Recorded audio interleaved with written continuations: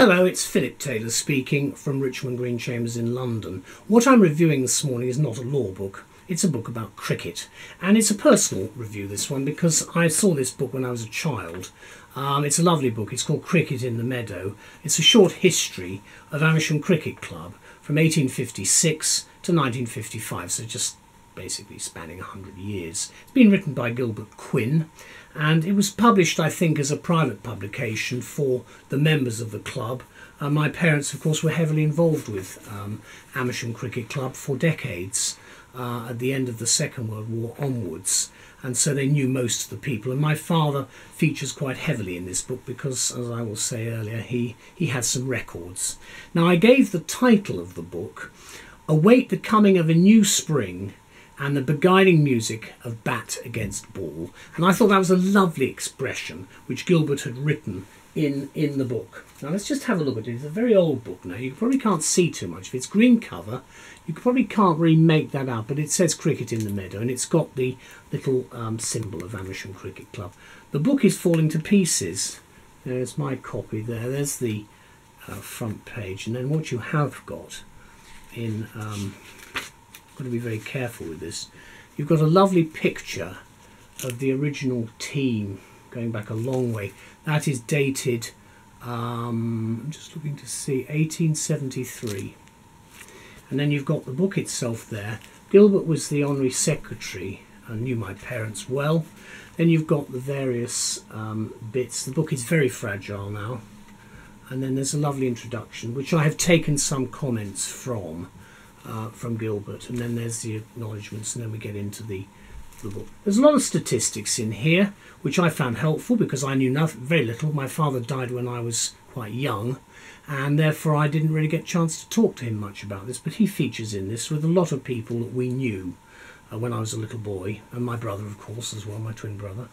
And right at the end there's a very nice comment, which is where I've got the actual title, "Await the..." That's right. After toasting the twin spirits of friendship, this is between Cheshire and Amersham Cricket Clubs, friendship and rivalry, after toasting it, which animate the relations between the two clubs, the players, like their forebears of 70 years earlier, all dispersed home to wait the coming of a new spring and the beguiling music of bat against ball. That was the annual, I think it was basically the end of the season tie between Amersham and Cheshire. A little bit like playing Manchester United and Manchester City, but I don't think it's the same at all. Now, what do I say about the book? Because I love the book, and it reminds me of so much of my youth and my early life with my brother, before my sister was born, in fact, but when my parents were very active, as my father was a cricketer and my mother was a scorer. Now, it's a short book, which was privately published in the 1950s, and my father obtained a copy because he and my mother are mentioned in it, and I think it was basically available to all the people who were involved in the club in the 1950s. Our family spent many hours at Amersham Cricket Club, which is based in Shardeloes, in case you're not aware of where it is. And I remember the old oak tree, which Gilbert refers to in the opening chapter, which he says quite rightly, guards the town end of the wicket. Now, I think it's still there. From my last visit to Shardeloes, which is some years ago now, tree I think was still there, although the outfield landscape has changed quite a bit, and there's been an awful lot of change since the time that my brother and I were scorers there. And of course we also played cricket with my father there towards the end of his life, when we were teenagers. Now my family moved to Amersham before the Second World War, although my grandfather Gilbert, not the same Gilbert John Smith Taylor, he died in 1943, and the family was dispersed by the war.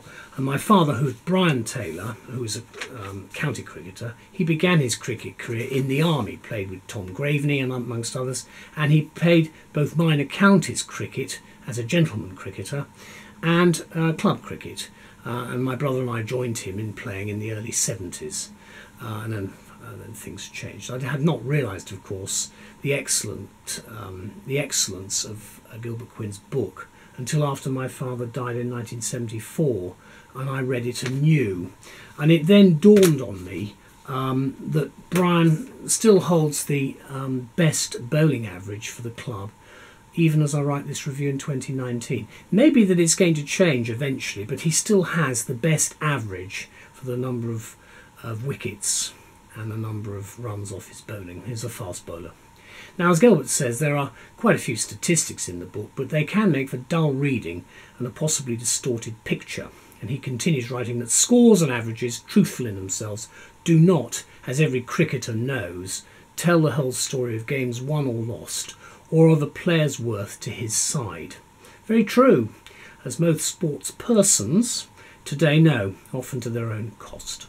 Aside from the stats, Gilbert's aim is to bring to life something of the personalities and characters of those who have upheld the heritage of cricket in Amersham over the past 100 years. And you can understand his love for this sport when he says that cricket is, for me, the greatest of all games. Many, of course, share his view. Not all, but many.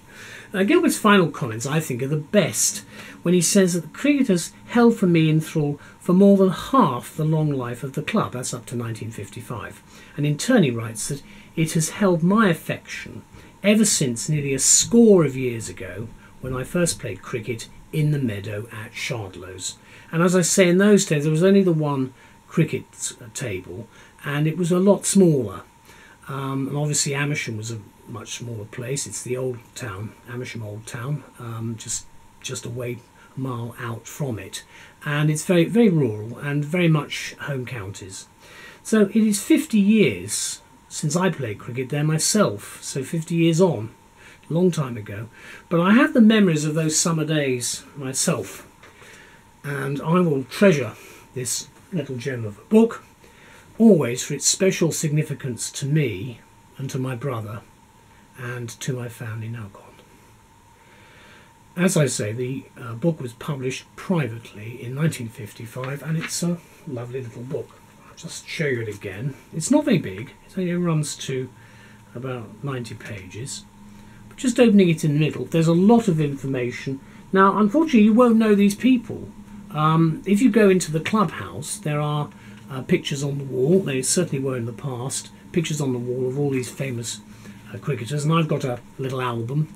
And the Amersham Cricket Club website now has a lot of archive photographs of people from the past. So I just wanted to review this book. It was a special book for me, and it's something I will treasure. Thank you very much to Gilbert and to Amersham Cricket Club. I don't think you can get hold of this anymore. That's why I've done the review now. Thank you to all anyway. Bye-bye.